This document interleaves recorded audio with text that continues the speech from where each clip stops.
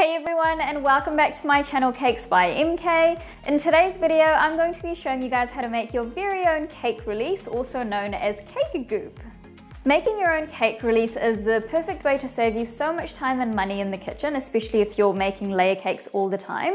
And even just for the general home baker, making this cake release is so easy, and it's going to help you make sure that your cake layers come out perfect every time and you're not left with kind of, a crumbly edge or a broken cake because it hasn't released properly from your cake tin.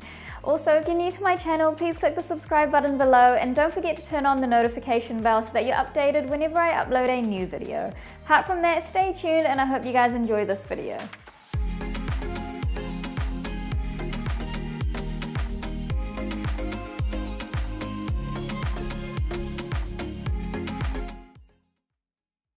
So cake release is basically a type of mixture that you coat the inside of your cake pan with before you put your cake batter into it, so that once your cake is cooked, it comes out of your cake pan really easily and it doesn't kind of stick to the sides and you end up kind of breaking your cake or having a really messy kind of edge to your cake. So if you watch my videos regularly, then a few times I've mentioned a Walton cake release that I use for my cake pans, but it can be quite expensive having to buy these cake releases all the time. They're not necessarily cheap. So more recently, I've been making my own cake release at home, which I absolutely love. I use it for all my cakes now, and it's really easy to make. So all you need is equal parts of a type of oil, so any kind of vegetable oil, unflavored is fine, some kind of fat, so I tend to use butter. You can use shortening for this as well, and then flour, so just all-purpose flour. So what I've got today is I've got canola oil, I've got some butter, and then I've got flour, and I've got 1 cup of each. And all I'm going to do is I'm just going to start off by combining all my ingredients together and then just mixing it together with my hand mixer. And just make sure that your butter is softened as well, otherwise it's going to be a little bit hard to mix up.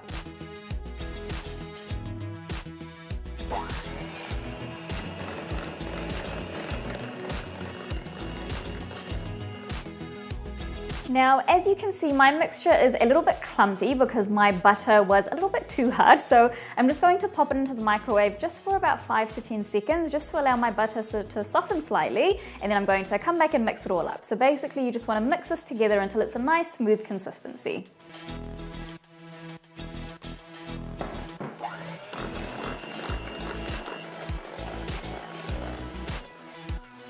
Okay, so my mixture is a nice smooth consistency now, and that is basically it. That is how you make your own cake release. So what I'm going to do next, I'm just going to show you guys how you would put it onto your cake tin. So I've got a 6-inch cake tin here, and all I'm going to do is I'm just going to use a pastry brush to just grab some of that cake release and very generously just put it all around my cake tin.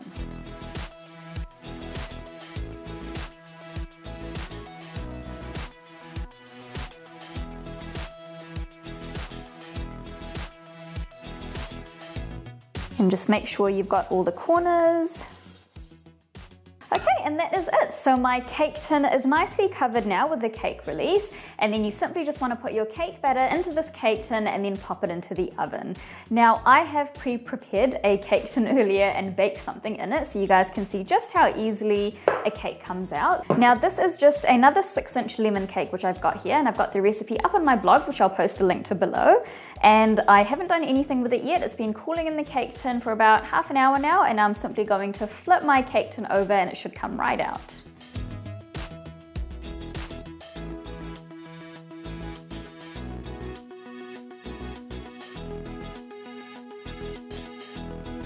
And you're left with a beautiful, moist, and perfect layer cake that has these gorgeous sides to it, which make it perfect for even doing naked cakes and things like that.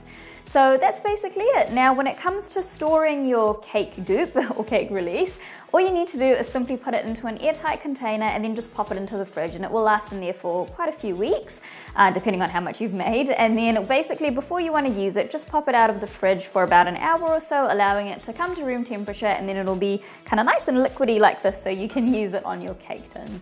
But apart from that, that's basically how you make your own cake release. Hope you guys enjoyed this video. Please like and subscribe for more videos like this, and thanks again for watching Cakes by MK.